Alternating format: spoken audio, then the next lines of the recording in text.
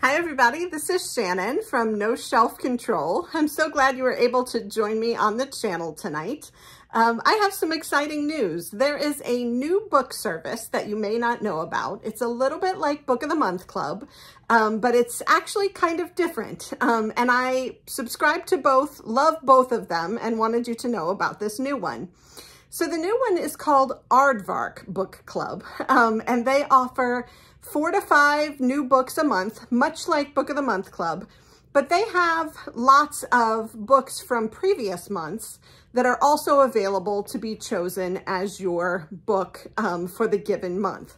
So the April books, the March books, some of the February books are still there, and you can choose those as your May book as well. So it's a little bit different from Book of the Month Club that way.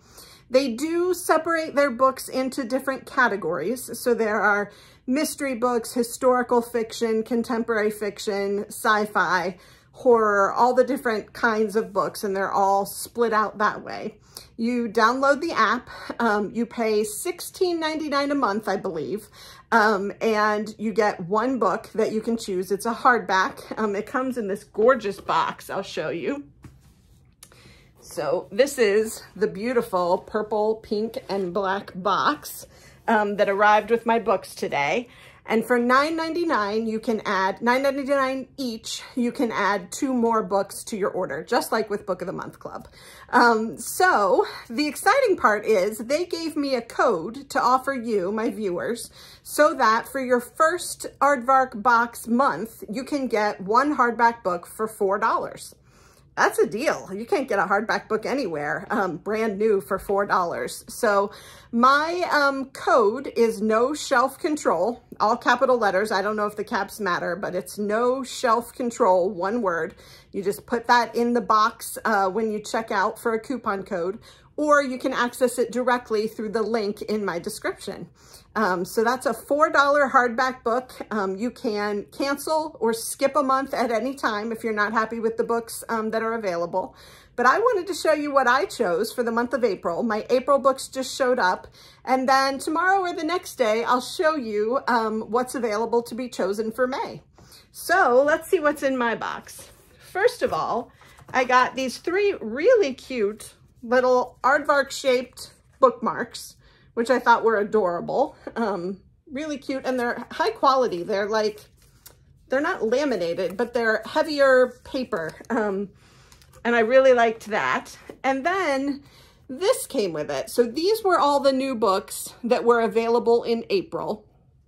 And it says, this month we challenge you to take a picture of an aardvark title, a food that is mentioned in the book with an explanation of its relevance in the caption. Once again, 3 lucky winners will be chosen from a draw to win a free book. Note, food can be anything from an apple to a store-bought cupcake to a home-cooked meal. Post your picture and tag us at Aardvark Book Club so our team can record your entry. Winners will be announced by the end of the month. So that is the April challenge. I may have missed it because I got my books just today for April, but I'm sure that when I order my May books, there'll be a challenge in there too that you can take advantage of and potentially get chosen to win a free book. So then the more important thing, the books that I ordered. So the first one is A Likely Story by Lee McMullen Abramson. And the blurb on this book says, a standout debut about family, secrets, and the costs of protecting a precious legacy. And that blurb is from Fiona Davis, whom I love, New York Times bestselling author of The Magnolia Palace. I saw her in person recently here in Columbus, Ohio, and she did a really nice job speaking and reading from her book. But this is A Likely Story by Lee McMullen Abramson. So let me give you the skinny on that one. A Likely Story was published March 14th, 2023 by Atria Books, and it's 352 pages. And I will read you the synopsis that Aardvark Book Club actually provides as part of the app when you choose your book. So it says, the only child of an iconic American novelist discovers a shocking tangle of family secrets that upends everything she thought she knew about her parents, her gilded childhood, and her own stalled writing career in this brilliantly observed standout debut. Growing up in the 90s in New York City as the only child of famous parents was both a blessing and a curse for Isabel Manning. Her beautiful society hostess mother, Claire, and New York Times bestselling author father, Ward, were the city's intellectual it couple. Ward's glamorous obligations often took him away from Isabel, but Claire made sure her childhood was always filled with magic and love. Now an adult, all Isabel wants is to be a successful writer like her father, but after many false starts and the unexpected death of her mother, she faces her upcoming 35th birthday alone and on the edge of a breakdown.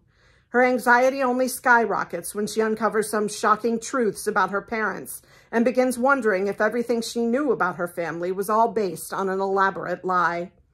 Wry, wise, and propulsive, A Likely Story is punctuated with fragments of a compulsively readable book within a book about a woman determined to steal back the spotlight from a man who has cheated his way to the top. The characters seem eerily familiar, but is the plot based on fact? And more importantly, who is the author? So a book within a book, very exciting to me. Also, this idea that Isabel has grown up charmed, but has lost her mother and is now finding out secrets about her parents and wondering what her life, what's really true about the life that she grew up in. So I'm very excited about that. This book is actually in their contemporary fiction section, and I believe it was one of the March choices. But as I said, when I came in April, I was able to pick any book that was still available, as well as 2 add-ons. So of course, I picked 3. So that is A Likely Story by Lee McMullen Abramson. The next one I have, you have heard me talk about before, and I was very excited that it was a choice for Aardvark. This is called The Sweet Spot by Amy Popel. And it says she is the author of Small Admissions. Some of the blurbs on this book say, with shy humor, let's try that again. With sly humor and sharp understanding, Amy Popel hits the sweet spot in this funny, twisty, good-hearted novel about families lost, found, and made. And that's from Virginia Cantra, New York Times bestselling author of Meg and Joe and Beth and Amy. It also says, unabashedly warm-hearted and fun, The Sweet Spot serves up a fresh story about the chaos of family, flavored with classic components of the most entertaining dramedies. A charming New York setting, endearing core characters, and a hilarious supporting cast that often steals the show. Irresistible. And that is from Mary Laura Philpott, author of Bomb Shelter, Love, Time, and Other Explosives. So let's look at the synopsis of this one and see when it was published. This one is actually published January 31st, 2023.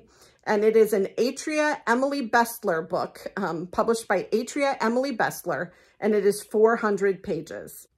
And the Aardvark synopsis for this one says, in the heart of Greenwich Village, 3 women form an accidental sorority when a baby, belonging to exactly none of them, lands on their collective doorstep. Lauren and her family, lucky bastards, have been granted the use of a spectacular brownstone, teeming with history and dizzyingly unattractive 70s wallpaper. Adding to the home's bohemian, grungy splendor is the bar occupying the basement, a mostly beloved dive called The Sweet Spot. Within days of moving in, Lauren discovers that she has already made an enemy in the neighborhood by inadvertently sparking the divorce of a couple she has never actually met. Melinda's husband of 30 years has dumped her for a young celebrity entrepreneur named Felicity, and to Melinda's horror, the lovebirds are soon to become parents. In her incandescent rage, Melinda wreaks havoc wherever she can, including in Felicity's Soho boutique, where she has a fit of epic proportions, which happens to be caught on film. Olivia, the industrious 20-something behind the counter, who has big dreams and bigger debt, gets caught in the crossfire. In an effort to diffuse Melinda's temper, Olivia has a tantrum of her own and gets unceremoniously canned, thanks to TikTok. When Melinda's ex follows his lover across the country, leaving their squalling baby behind, the 3 women rise to the occasion in order to forgive, to forget, to Ferberize, and to track down the wayward parents. But can their little village find a way toward the happily ever afters they all desire? Welcome to the sweet spot. So I thought this one sounded great. I thought it sounded great the first time we talked about it on the channel, and when I found it in the Aardvark box, I was just thrilled. So these are 3 different women, 3 totally different New York stories, but brought together by a baby that doesn't belong to any of them and for whom they're trying to find the parents. So it's a bit of a road trip story. It's also set in New York, which I love. And all of the characters seem both interesting and witty. I have started this one, so I have a little bit of an advantage in that I know that it's a funny book as well as being well written with, you know, well-drawn characters. So I am excited about that one. That is the second book that I got in my box. So if you consider that I got the first one, A Likely Story, for $4, I got the second one for $9.99, and my third one, because each month you can pick up to 2 additional books for $9.99 each. The third one I picked is called Factory Girls by Michelle Gallen. So Factory Girls says, the blurb on the back says, this novel is a wonder. The heroine is cheeky, the humor dark, the dialect thick, the sorrow palpable. Fans of Kenneth Branagh's Belfast and television's Dairy Girls will find much to love. And that is a Library Journal starred review. Also, there's a quote from Mary Beth Keane here, who I've been talking about a lot on the channel lately. It says, Factory Girls pulses with dark, irreverent humor. Set in a place where dreams are laughable at best, dangerous at worst. It's a big F-U to the only world these characters know. And yet there's a vulnerability here. Hope, too. I loved it. Mary Beth Keane, New York Times bestselling author of Ask Again, Yes. So this is called Factory Girls. I love this cover. It's, you know, great colors. There's a bra down here and an iron. It's got the Aardvark symbol, but it's on a CD case. And then there's a jar spilling some stuff and a lipstick up here, and something is broken in the background. So I loved this really graphic cover. Let's see what we know about Factory Girls. So Factory Girls was published November 29th, 2022. So as you can see, for the April box, I didn't actually pick any April books. I just picked books that looked really good to me. And then coming back in May, I can pick other books that are available, or I can pick one of the 5 May books that I'll tell you about in a couple of days. So Factory Girls, November 29th, 2022, Algonquin Books, and 304 pages. Here is the synopsis of Factory Girls. A funny, fierce, and unforgettable read about a young woman working a summer job in a shirt factory in Northern Ireland, while tensions rise both inside and outside the factory walls. It's the summer of 1994, and all Maeve Murray wants are good final exam results so she can earn her ticket out of the wee Northern Irish town she has grown up in during the Troubles. Away from her crowded home, the silence and sadness surrounding her sister's death, and most of all, away from the simmering violence of her divided community. And as a first step, Maeve's taken a summer job in a local shirt factory, working alongside Protestants with her best friends, kind, innocent Carolyn Jackson, and privileged and clever Aoife O'Neill. But getting the right exam results is only part of Maeve's problem. She's got to survive a tit-for-tat paramilitary campaign, iron 100 shirts an hour all day, every day, and deal with the attentions of Andy Strawbridge, her slick and untrustworthy English boss. What seems to be a great opportunity to earn money before starting university turns out to be a crucible in which Maeve is tested in ways she may not be equipped to handle. Seeking justice for herself and her fellow workers may just be Maeve's one-way ticket out of town.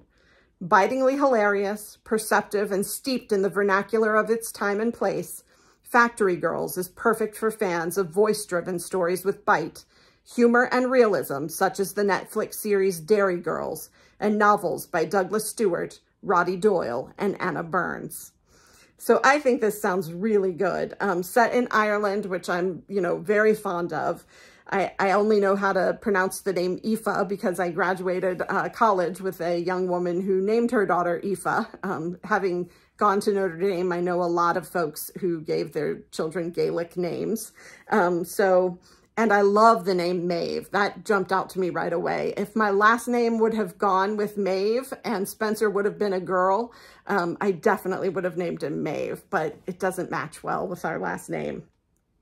So this is set in Ireland. It's the summer of 1994, so those 1990s when I graduated from college. So I have a soft spot for that kind of setting and that time period. And I'm really interested. Also, the Dairy Girls. Who doesn't love the Dairy Girls? If this is similar to that, I'm sure it's going to be funny. And, you know, the characters are going to be lovable. So I'm definitely into that. So that is my third Aardvark Book Club book box choice for April. I will be back in a couple of days to show you what you could possibly pick for May. Let me mention the promo code that I have again. So it is called No Shelf Control. It's one word, No Shelf Control. Just put it in the promo code box or use the link that I have in the description and get your own hardback book for $4. You can add on 2 others for $9.99 each. So give it a shot. I think they have really great choices and you just can't get a hardback book for $4 anywhere. So I hope you enjoyed learning about the Aardvark Book Club. I hope you enjoyed this video and 3 more books that I thought you should know about that came in my Aardvark book box. I hope you'll come back and continue to join me in talking about all things bookish. If you enjoyed this video, please like and subscribe. It helps me to know what you're enjoying so that I can do more of those things.